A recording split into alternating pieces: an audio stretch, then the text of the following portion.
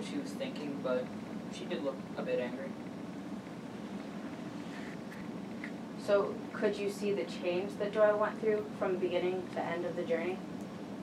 I don't know what she was thinking, but she did seem a bit more angry with everybody after the whipping. Did you see Doyle take more responsibility and become a full-on sailor throughout the journey? After the whipping, she did become more involved with the crew, helping around, especially during the storm. So this would make Doyle more capable of extreme actions, correct? She was more capable, but nothing like murder. Did you see Doyle and Holly Brass near each other during the night of the storm? I saw Doyle with a man who looked like Holly Brass. Are you sure that man you saw was Holly Brass? I'm not 100% sure, but that man looked a lot like Holly Brass. Is it true that you wanted Charlotte's father to help you with your next assignment? Yes, I did. So you were especially nice to Doyle on the voyage because of that reason? I was quite nice. And there would be a lower chance of you getting that request if you claimed his daughter was a murderer, right? Yes, I believe so. No further questions, Your Honor. Any redirect examination? No, Your Honor. All right. The witness may be excused. Thank you for your time.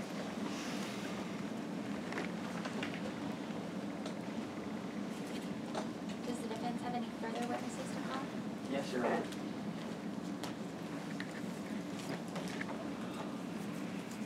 We would like to call Zachariah.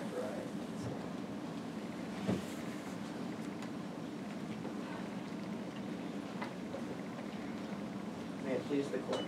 Please introduce yourself to the court. My name is Zachariah. I'm the cook on the Seahawk, and I have been sailing for 40 years. How do you know Charlotte? I saw her board the ship, and I later met her in person. How did you feel about her riding the Seahawk?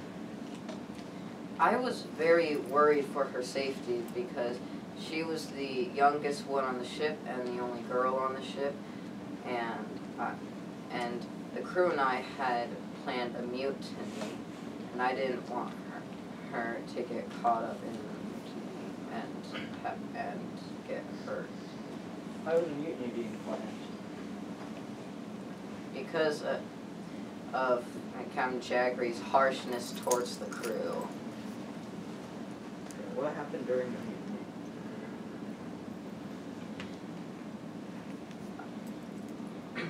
Charlotte Doyle had found out about the mutiny, and it was through Doyle that Captain Jaggery had found out. And Captain Jaggery shot Krennic, someone we stowed away on the ship, in the chest, and ordered me to have 50 lashings. Did anything else happen before landfall?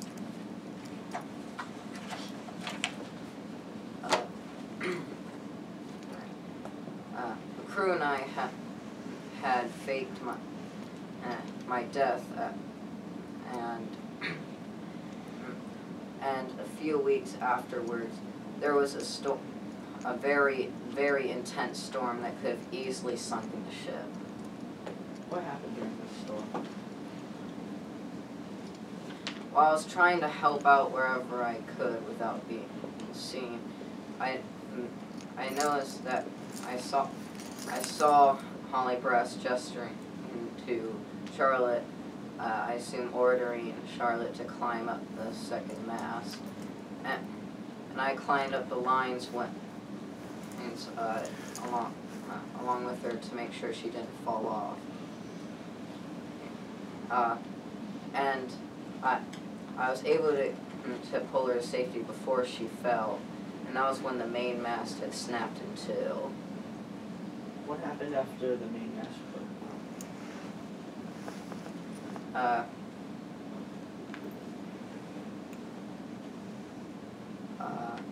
What happened during the storm? We were picking up the broken pieces of the mast, and Ewing had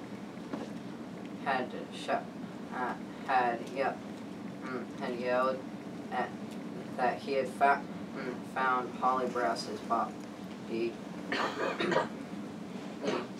and I could instantly see the knife that I had given Charlotte Doyle was in Holly Brass's back, and I was so surprised when I saw that. What happened after the knife was found? Captain Jaggery had thrusted a finger at Charlotte Doyle, accusing her of murder, and like any sane person, Charlotte ran from the captain. The captain chased after her and lost footing and fell off the ship. Is there anyone who would have had an opportunity to kill Holly Brass?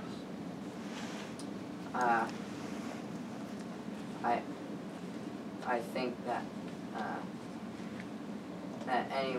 anyone had the motive to kill Holly Brass and the opportunity, not just Charlotte. No more questions, Your Honor. Any cross-examination? Yes, Your Honor.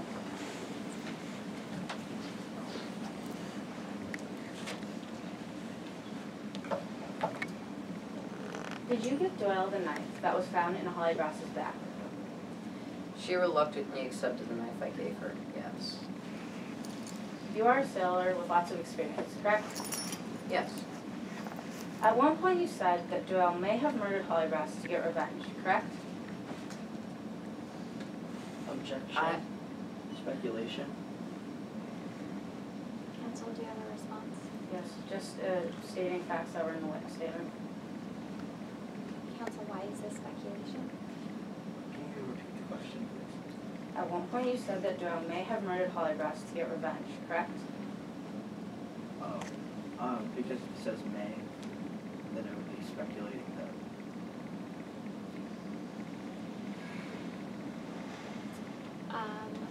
I believe that that would be a speculation because the question is asking whether or not he had said that in the past. I am going to overrule the objection, but I will note it for the record. You may continue. At one point you said that Doyle may have murdered Holly Brass to get revenge, correct?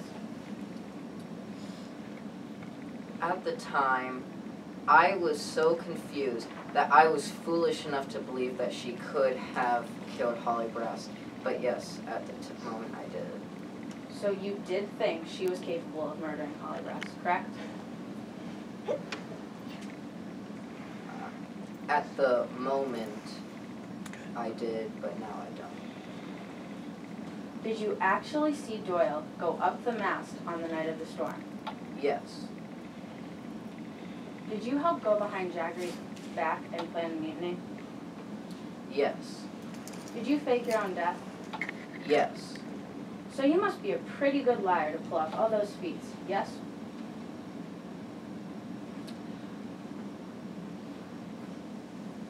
Yes, but I would not lie in court. Did Doyle want to be friends with you in the beginning of the journey?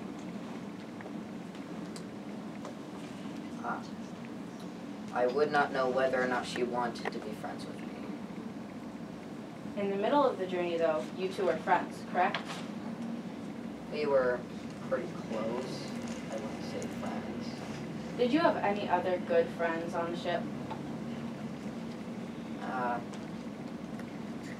I was Objection. friends. Elephants? Do you have a response, Counsel? We're just trying to establish that he was very close to Doyle and would have a reason to lie for her. I don't see how him having any friends would really change the facts or the verdict of the case. I'm going to sustain the objection. Please feel free to ask another question. So, was Doyle your only friend? No. No further questions, Your Honor. Any redirect of this witness? No, Your Honor. Okay. The witness may be excused. Thank you.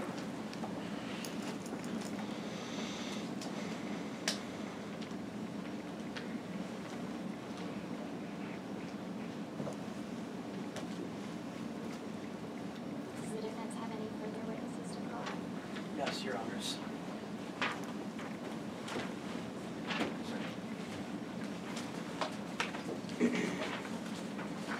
defense would like to call Charlotte Doyle to the stand.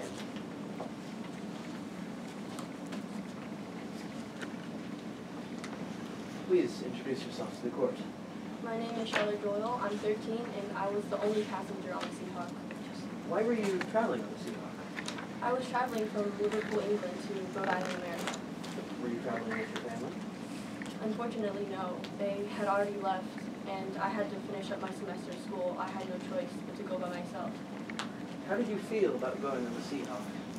At first, I was excited. I thought it would be a fun adventure on the open seas and maybe a chance to make new friends. But I soon changed my mind. How did you feel about it after you changed your mind? Well, after figuring out that there would be no more passengers on the ship other than me, I was scared and afraid of the sailors.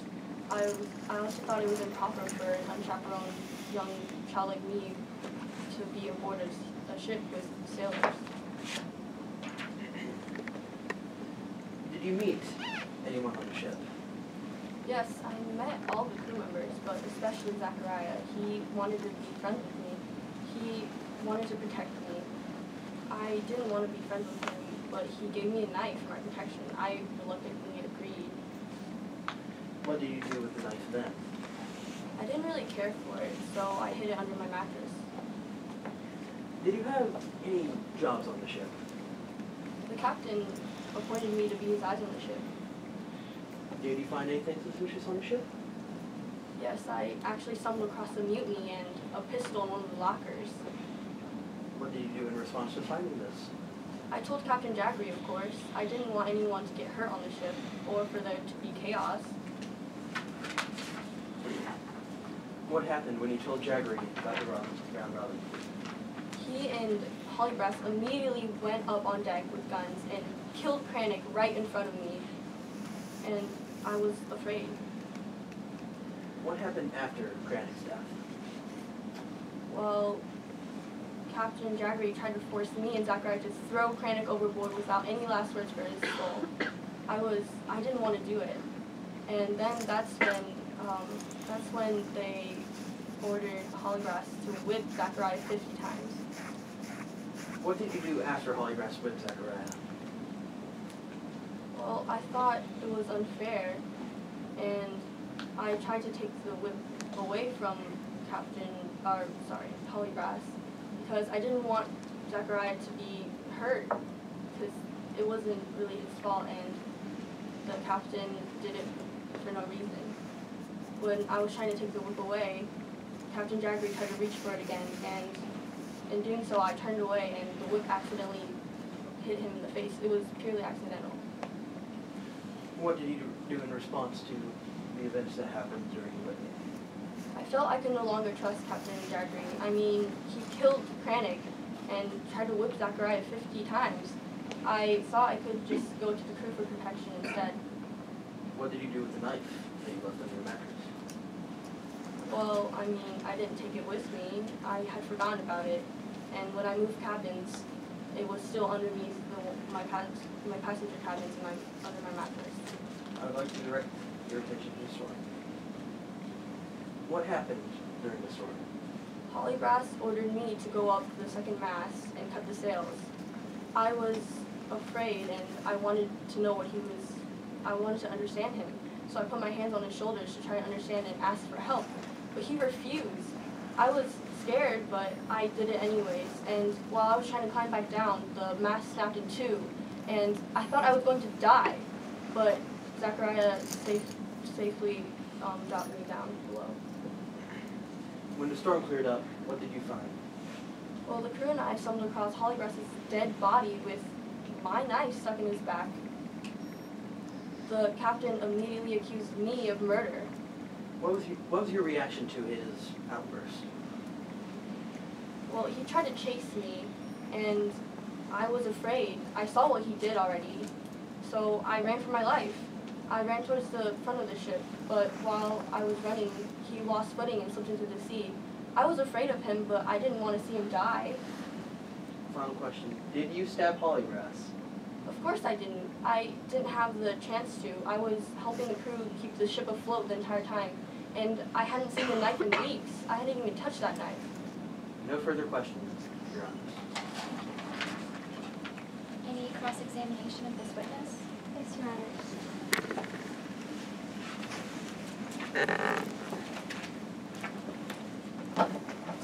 My name is Audrey Carson, and I will be questioning you today, and I ask that you answer these in a yes or no fashion.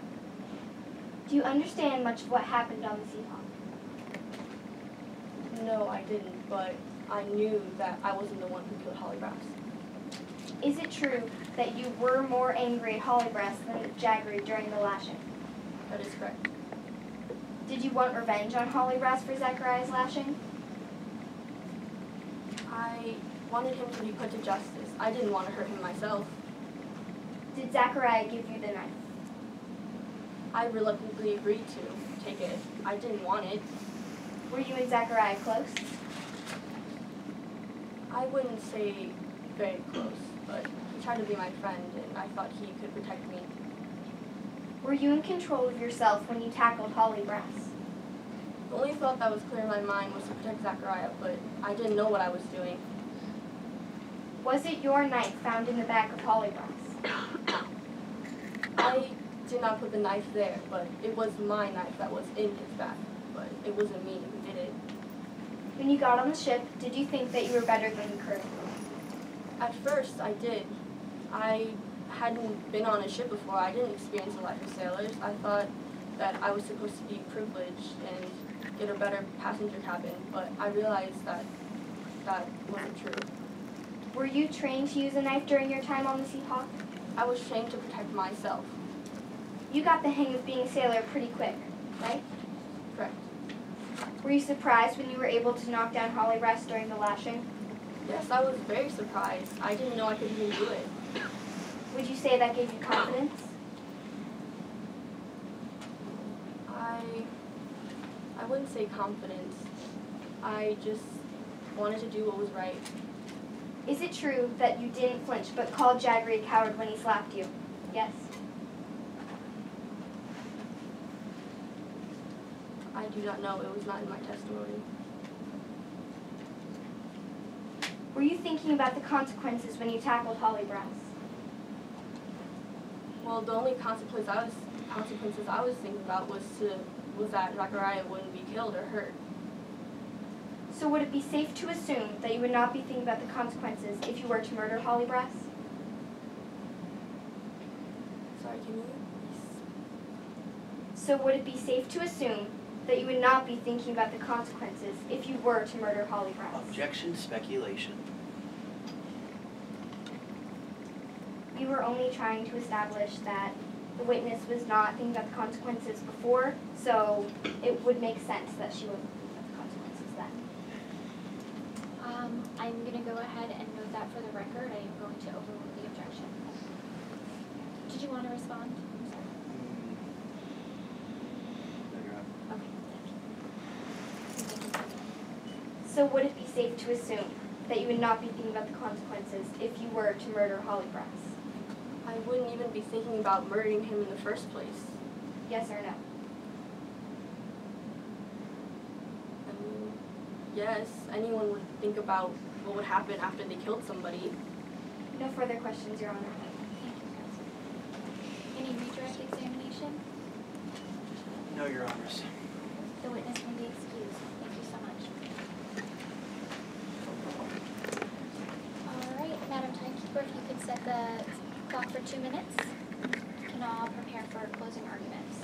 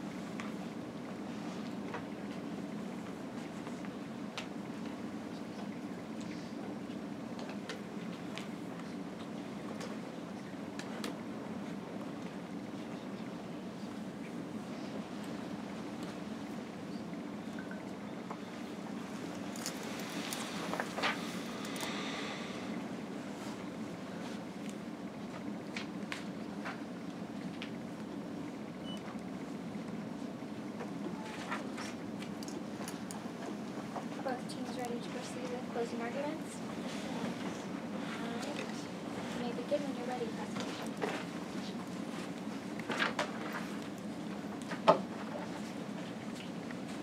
Your Honor, today the evidence provided shows that Charlotte Doyle undoubtedly murdered first mate Holly Brass.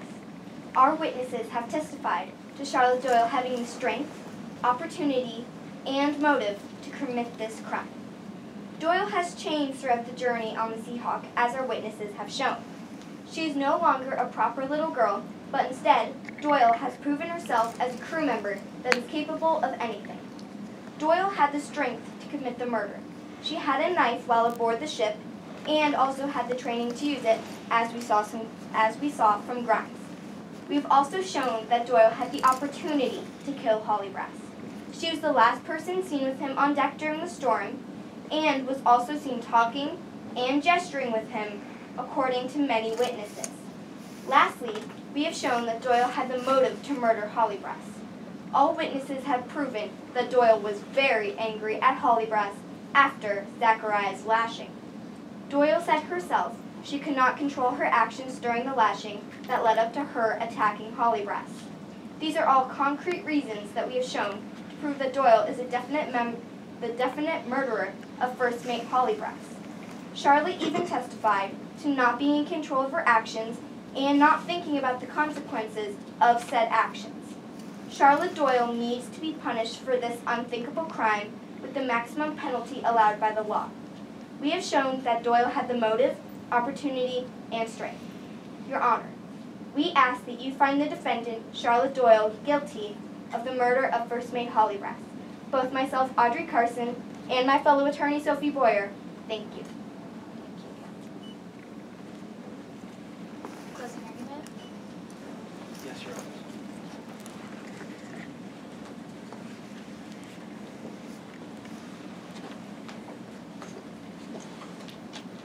May it please the court, Your Honors. Charlotte has been shown to be an innocent 13-year-old girl who would never kill someone. She was all alone when she boarded the Seahawk, except for the captain, who soon showed a scary side, leaving